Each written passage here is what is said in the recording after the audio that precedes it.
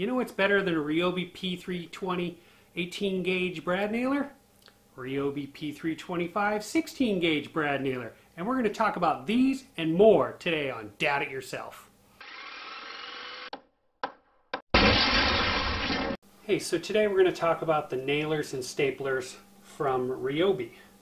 And you may be familiar with the P317 stapler, the P318 pin nailer, and the P320 18 gauge brad nailer. Also, Ryobi has the P330 15 gauge angled finish nailer and the P360 18 gauge narrow crown stapler. But today we're going to talk about the Ryobi P325 16 gauge finish nailer.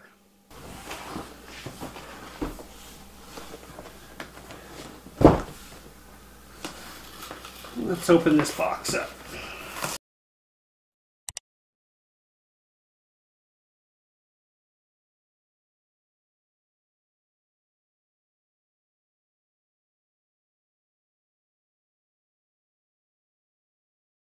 This is a tool only, so in the box obviously you have the nailer, some sample nails, the instructions, and a tool belt clip with the mounting screw. So I use my 18 gauge brad nailer all the time. Door casings, base moldings, and everything. But now, this bad boy is going to be used for exterior trim, light siding, and other projects where I need a little bit more holding strength. So what is gauge? Gauge is the system they use for measuring the size of nails. So these are 23 gauge, these are 18 gauge, and these are the 16 gauge. And as you can see, they're very similar, but when you start looking at them from the side, this is significantly larger than this one. So when you start talking about nails, you may be familiar with your 8 penny, your 6 penny, or your 4 penny finish nails.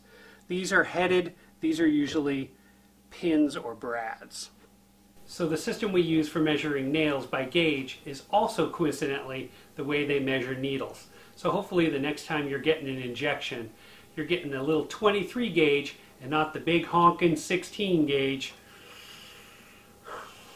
So let's talk about some of the functions. So here on the P325, you load the nails by pulling this loading mechanism, and it's spring clipped like this. There's a release button right there, all the way to the aft position where it locks. And then slide the nails in, head down, and you can see that there's a square here for the head. So it goes in right like that. You drop those down, and you can load 2 bandoliers in here, or if you have the longer ones, just one. Press the button, and it seats against that. You adjust the depth of the nail by here, and if you get a jam, you can release the latch here and open it up, clear the jam. This has a pressure sensitive safety measure in it. As you can see, the light's on, so when the light comes on, that means it's ready to fire. And then it also has a switch here, right here, where you can select one shot with pressure, or you can go to what they call bump. Okay, so if you set it to there's 3 nails here or 1 nail here. So this is press, shoot, and this is, as you press it, it will shoot. So let me demonstrate that really quick. So there's on the 1 setting, press, shoot. Woo. And then switch it to 3, and press.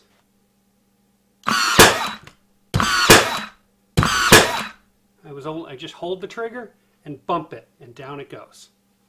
So the P320 18 gauge nailer is very similar to the 16 gauge. Loads a little differently. Just thumbprint here, open,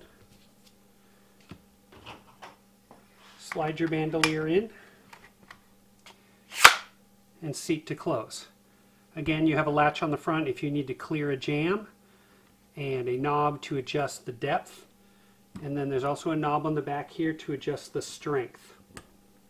So this also has the pressure sensitive tip, and that when you press it down, the light comes on and then you can shoot. This does not have the bump option.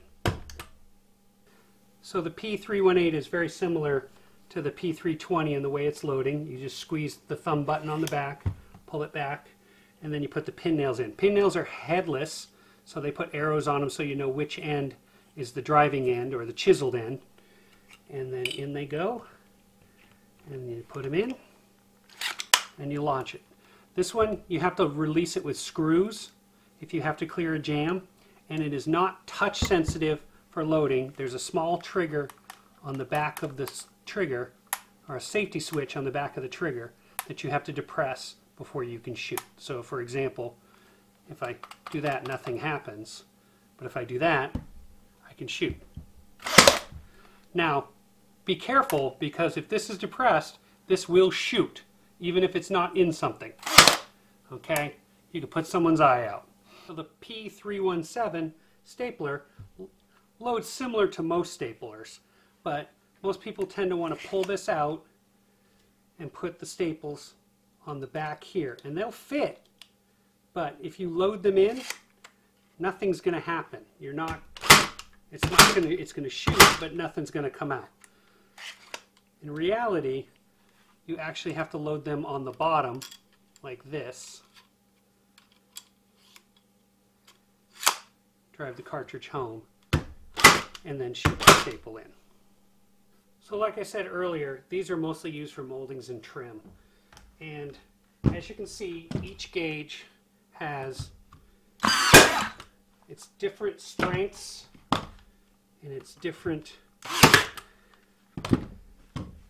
methods of attaching.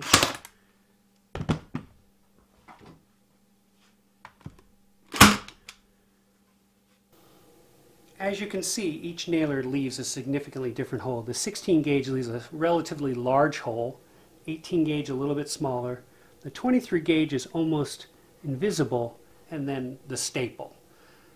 For something like this, the 16 gauge I would use to fasten outside trim boards or maybe a piece of plywood to a substrate or a siding, or even to like subfloor. 18 gauge I'd use for a piece of trim like this or a door casing. 23 gauge I'd use for small fancy moldings like this. And then a staple I wouldn't use for any type of molding, but I would use maybe for upholstery or on roof felt or even house wrap. One of the awesome things about pin nails and brad nails is they can be used as a great clamping force when using glue and putting a project together, and you can keep moving ahead with that project. So all the products I discussed today are available from the Home Depot. I'll have links below in the video description if you're interested in researching these for yourself or picking one up for your collection. If you have any questions, comments, or suggestions, put those down below. Speaking of comments, don't forget to like, share, and subscribe. And if you do, hit the bell for notifications. I've got some videos over here you may be interested in. Subscribe button's right over here. Thanks for watching. Dad it yourself.